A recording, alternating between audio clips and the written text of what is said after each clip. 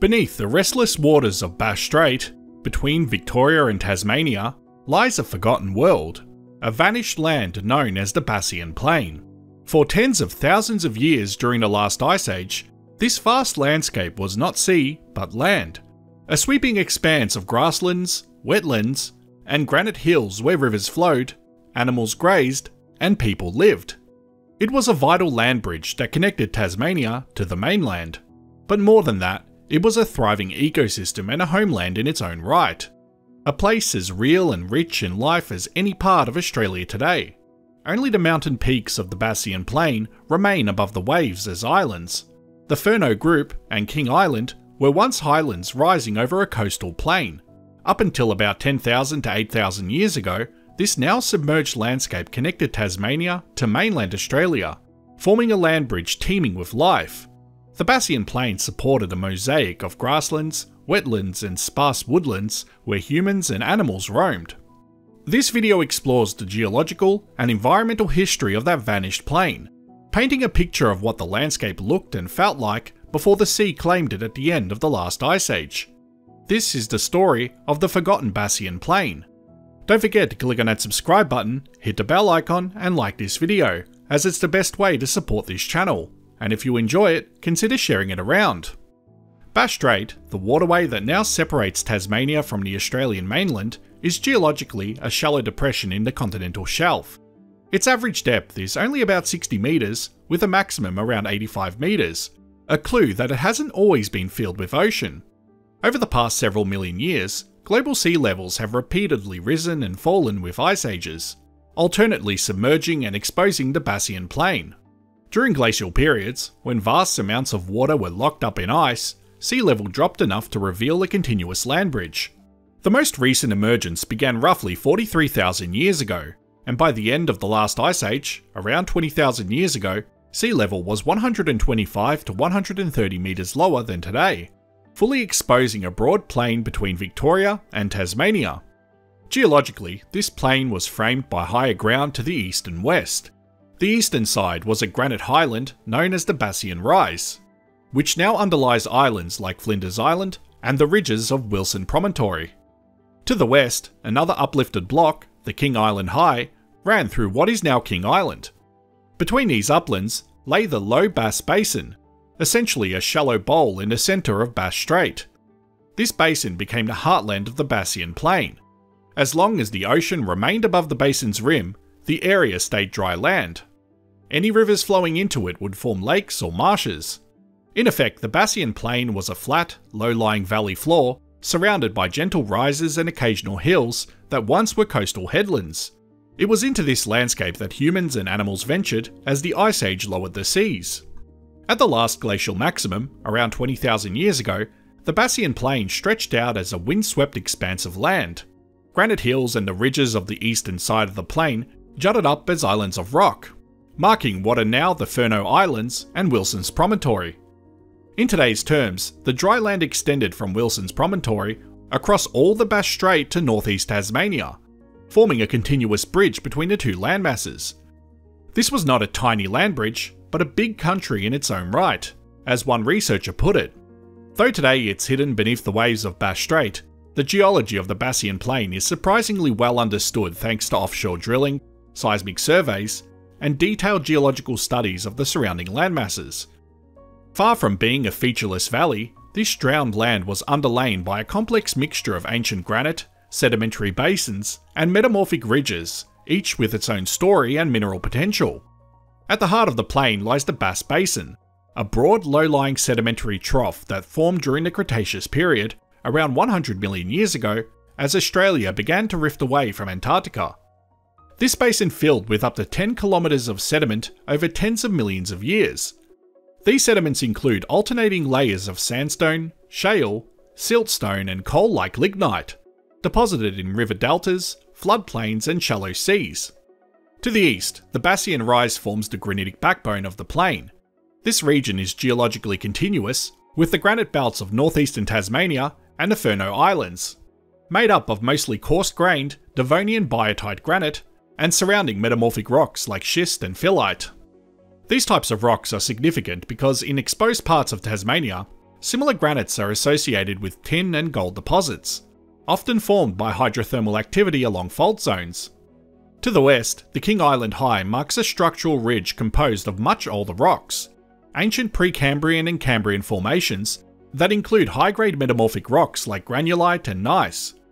Gold and tungsten has been found on King Island, and the submerged rocks hint at a more rugged, mineral-rich terrain beneath what is now King Island and the western Bass Strait. Together, these regions formed a geologically diverse landscape beneath the Pleistocene grasslands of the Bassian Plain. Surface soils and outcrops likely varied widely, from sandy coastal sediments and dune fields to exposed granite ridges and weathered ironstones.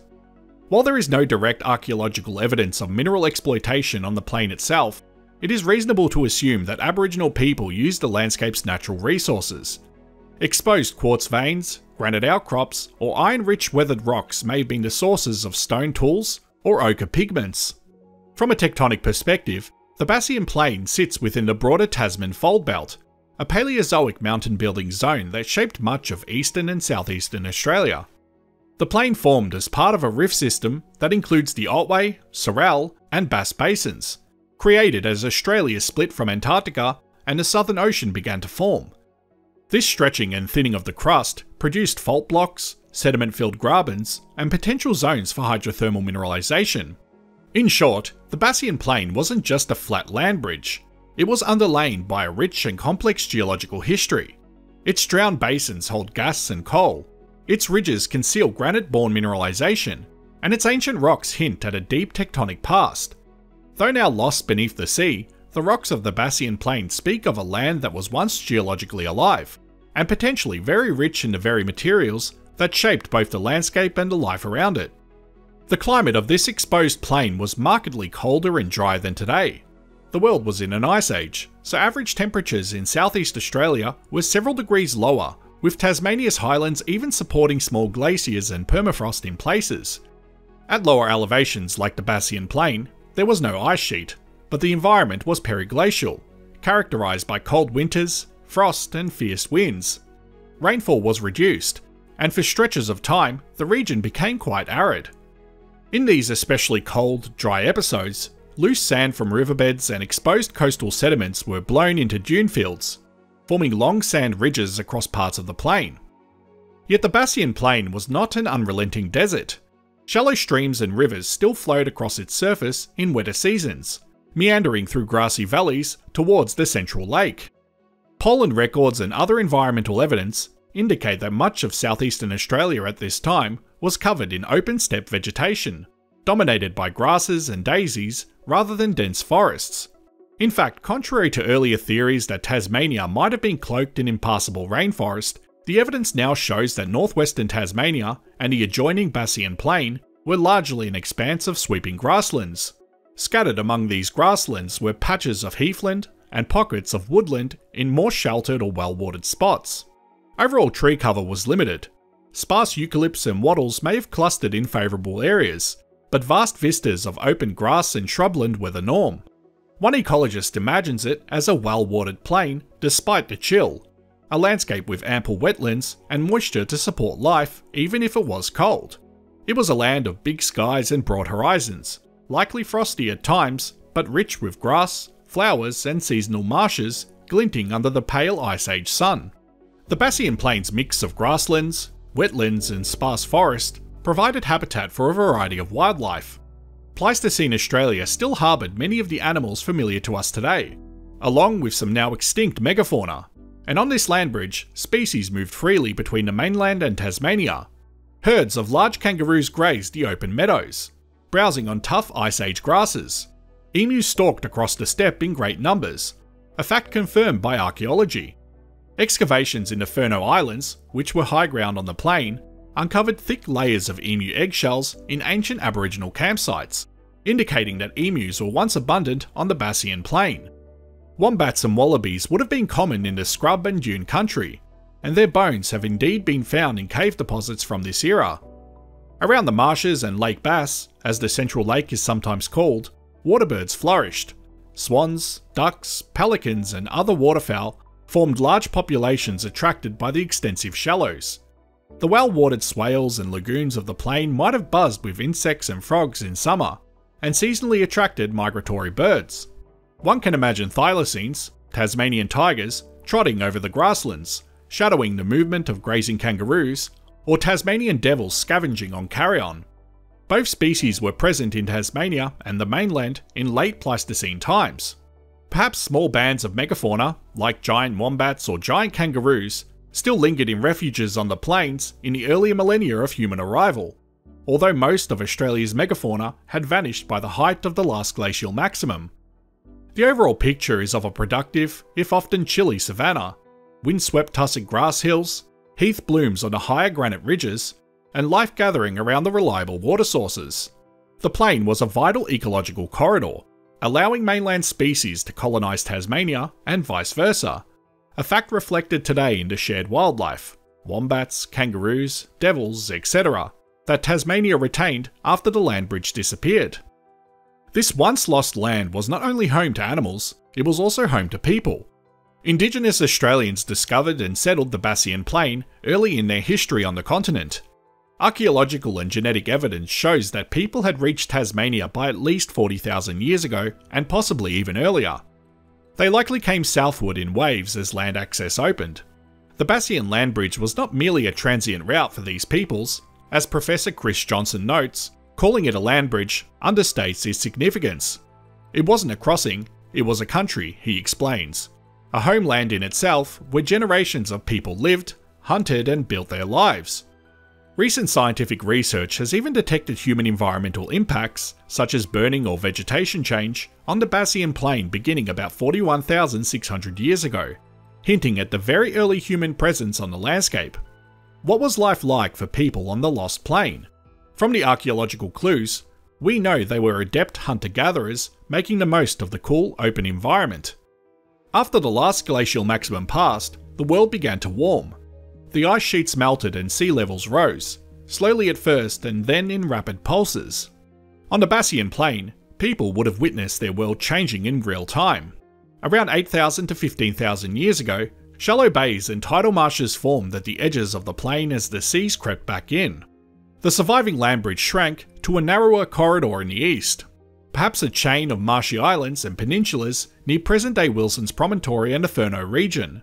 Finally, somewhere between 14,000 and 12,000 years ago, the last dry connection between Tasmania and Australia was broken as the waters surged through.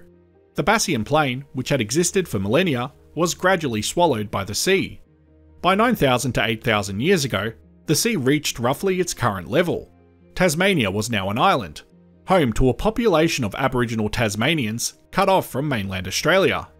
The fertile Bassian Plain was no more. Only the scattered mountain tops remained as islands in the new Bass Strait. Today the Bassian Plain lies hidden under the waves, but it is far from forgotten. For scientists, it offers a fascinating case study of climate change and human resilience, a real-world Atlantis that shows how ecosystems and communities adapt to dramatic sea level rise. Marine archaeologists and geologists continue to study the seabed, hoping to find submerged archaeological sites or landscape features from that lost world. Standing on a Tasmanian beach today, gazing north across the Bass Strait, it's awe-inspiring to imagine that not so long ago, in Ice Age time, an entire country lay between here and the mainland. Grasslands ran to the horizon, where there is now open sea. Kangaroos hopped and emus trotted in what are now white-capped waves. Though submerged and silent beneath the strait, the Bassian Plain's legacy endures in the biology, stories, and collective memory of Australia. It is a sunken chapter of the land's history, one that we can now begin to visualise through scientific discoveries and Indigenous knowledge, bringing this lost Ice Age world back to life in our imagination. I hope you found this as interesting as I did, and as always, thanks for watching. Before I end this video, I'd like to give a big shout out to my Patreon and YouTube members. Thank you so much to everyone that helps to support this channel.